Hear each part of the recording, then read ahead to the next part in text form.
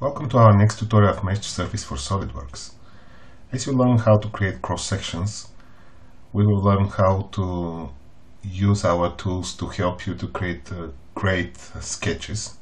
We all know that sketching in CAD industry is really important, and let's try to do this.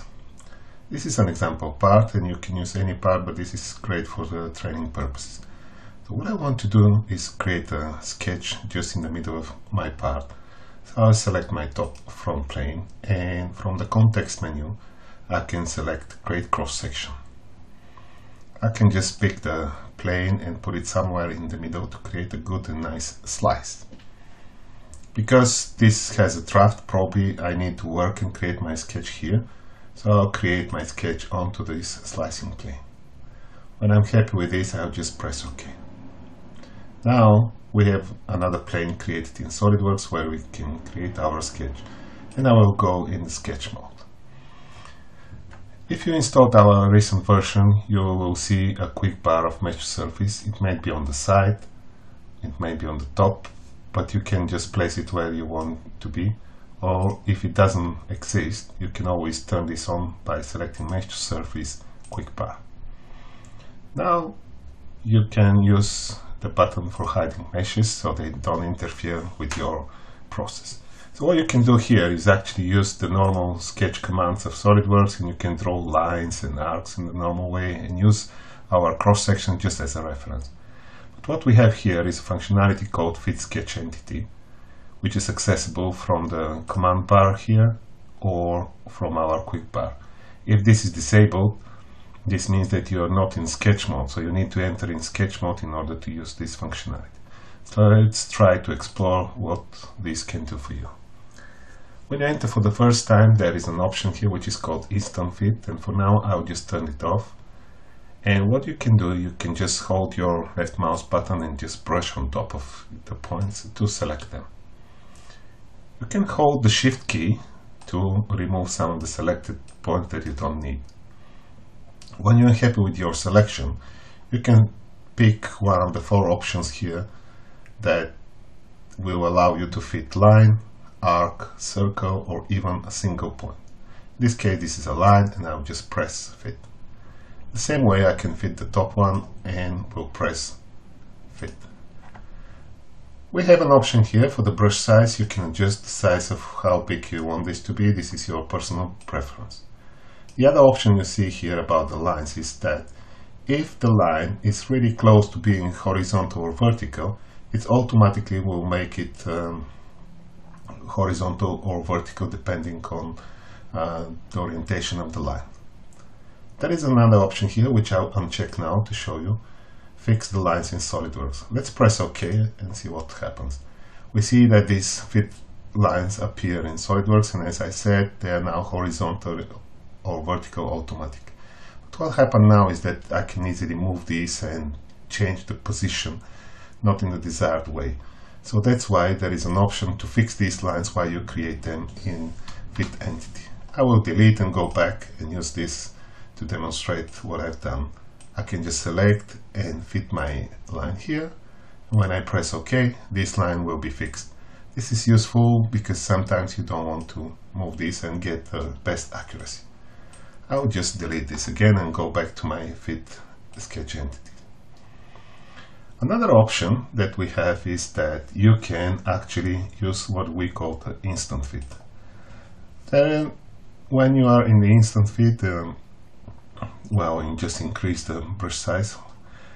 What the software allows you a couple of options that will do automatically fit when you brush over the point. The first option is automatically line or circle. And what I mean with this, if I just brush here, if the software decides that this is a circle, it will generate a circle. If I brush on top, it will automatically create a line. This is quite useful functionality. I will just always can undo what I'm doing now. So what my goal is here actually to create the main shapes and then probably create fillets and so on. So in this case, I can just press paint on this and it automatically will create a line for me. I'll brush over here. So as you can see now, I have these two lines. Same thing I can do on this side. In some cases, in more complex areas, you may want to actually temporarily brush but not fit a line instantly. But for example, if I just hold Shift, it will disable temporarily the instant fit, so I can just brush here, here, here, here, and when I'm happy I can just release my Shift key and this will fit through all these points that I have selected. So use the Shift key temporarily to disable the instant fit. So far I managed to create my shapes here, and let's explore the next functionality. There are two other options here which you can see. One is called the intersection tool. If I select this and if I brush over, it automatically will intersect these two primitives. The other option is that you may want to automatically create a fillet. If I just paint this here, or I select these two, it automatically will analyze the data underneath and will create the fillet for me in the best possible way. Let me just undo this for now. And when I'm working with the instant fit, it's useful that I can do this on the fly. So if I hold the Control key and brush over on the corners, the first step it will do, it will just actually intersect them. But if I brush again on the corner, it will make a fillet. This is quite a useful functionality for you quickly to create your sketch. I hope this is useful for now, and in the next part we'll just explore what the auto join mean. So let's carry on and analyze what this auto join means. I will just press undo now to get my guiding lines here ready on the screen.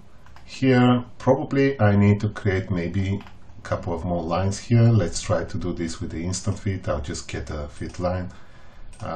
This is useful because if I am automatically line or circle, the algorithm may not decide correctly, but if I'm here, it's always, I'm sure that whatever I paint, it will be line. What I mean with this, even if I paint here, it always will be a line.